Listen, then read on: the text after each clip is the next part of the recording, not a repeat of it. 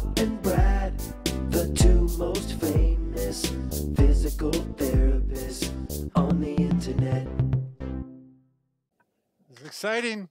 Hi, folks. I'm Bob Schrupp, physical therapist. Brad Heineck, physical Together therapist. we are the most famous physical therapists on the internet. In our opinion, of course, Bob. Today we have three 30-second shoulder stretches for frozen shoulder, which is adhesive capsulitis.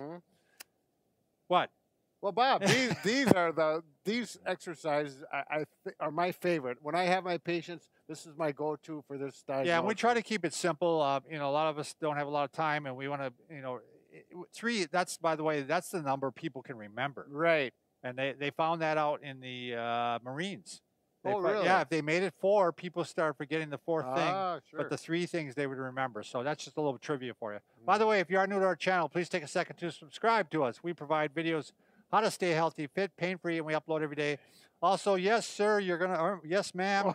What is that, Brad? That usually doesn't happen. You're going to want to go to the Facebook, Bob and Brad, because we, once again, are giving away something. All this, like this whole month and a half, every Sunday we're giving away something. We're going to give away, I think this week we're giving away a mattress again. But go there, you'll find out. Right. Or look down in our description below. There you go. So, it's all there. So frozen shoulder, you got a shoulder that typically, you get up into this area and it just doesn't go anymore. I don't want to get into too much detail because these exercises will not only work just for a frozen shoulder, but after a surgery, if you have really any tight shoulder. Any tight shoulder. Yeah, even if you've had not really any issue besides maybe you've had pain. This is a way to regain the pain, regain the motion. Right. The thing about adhesive capsulitis, to some extent, it takes a while to resolve no matter what you do. Right. I mean, it's got the freezing stage and the thawing stage. Right. But during that time, you do want to do stretches. So why is Liz laughing at us? Can we go on? I want to show them the stretches. They're Okay. waiting, Bob. They're All right. patiently waiting. All right. You do need the ball. All right. The ball gives you a tremendous amount of leverage, and it makes it very easy to do. And you put the big ball, you need a ball about this diameter. The size isn't real critical. So here we go, like this. And let's say this is my shoulder that I only can get this far. And I just used this actually last week on a patient. That's why I wanted to do this video. It worked so well for her. And you put both hands on the ball, and here my shoulder, we want to get it up to here eventually. So I'm going to just roll the ball. And if you look at the shoulder, it's down at about 20 degrees, and I'm going to go up to about 45 in a stretch. So the good arm is going to help. That's pushing the ball. And you're not going to keep, a lot of my patients, they'll keep their hands kind of like glued on like you're supposed to wrap it around the ball. Don't do that. Just go like this and think about rolling up to your elbow.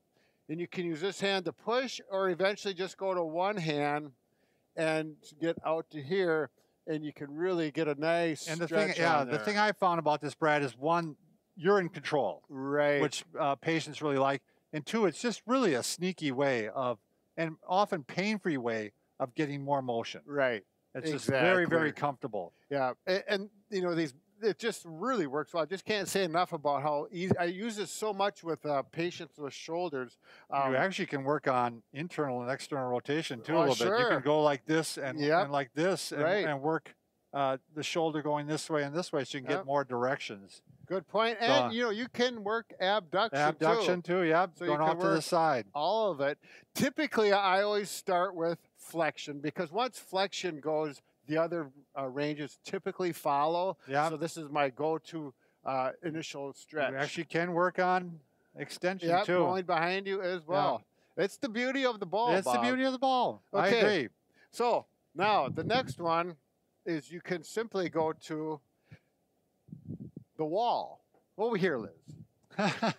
I need the wall. You want the smaller ball, though, don't you? Well, actually, I'm going to start with the big ball, Bob. All right, but do you want the small one? Yeah, bring the smaller one over. Yeah, bring it over. Can't do as well as you do. Because if you don't use the table, once it starts getting better and you're getting up to about this level with your shoulder, it's stretching out to about 90 degrees, you can simply go to the wall and both hands, and you're just going to go up like this and use some of your body weight and stretch right into it. And now you're getting a little bit of strengthening too, aren't you, Brad? Yep.